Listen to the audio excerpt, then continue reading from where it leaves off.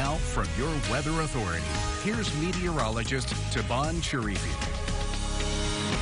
Good Thursday morning and welcome back to Concho Valley this morning. Here's a live look behind me from downtown San Angelo from our Cactus North camera. It's about 6:14 this morning. Temperature at 57 degrees, dew point of 54 degrees, humidity at 89%, and we're seeing those winds out of the west at 3 miles per hour. Here's some more temperatures out the door. Feeling on the cooler side, so you can grab that light sweater with you this morning. If you get a little bit cooler out there like I do, it's 56 over in Eden, 57 degrees in Ballinger, 56 in El Dorado this morning. Feeling more on the dry to comfortable side as well with our dew points in the lower 50s across the board at 52 degrees in Eden, 51 in Menard if you're in Coleman, 51 degrees for your dew point. So here's kind of how that feels out there. We are looking more on the dry side because we're about less than 55 for the most of us, but still I'd say feeling pretty comfortable out there because of those drier conditions, not seeing any muggy conditions like we've seen over the past few weeks. Here's a look at your satellite and radar. Partly cloudy skies right now, dry conditions across the board, and that's all thanks to this high pressure aloft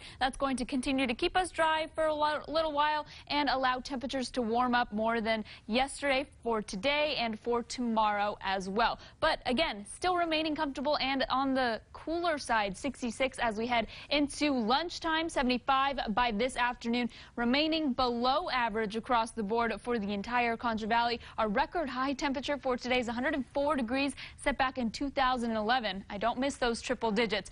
Looking at your 7-day forecast, 78 for your high today, warming up a little bit more tomorrow, 86 degrees, and then we're watching those storm chances move back into the region as we head into the weekend and even into the beginning of next week with temperatures still right near seasonal average. Overnight, temperatures remaining in the 60s.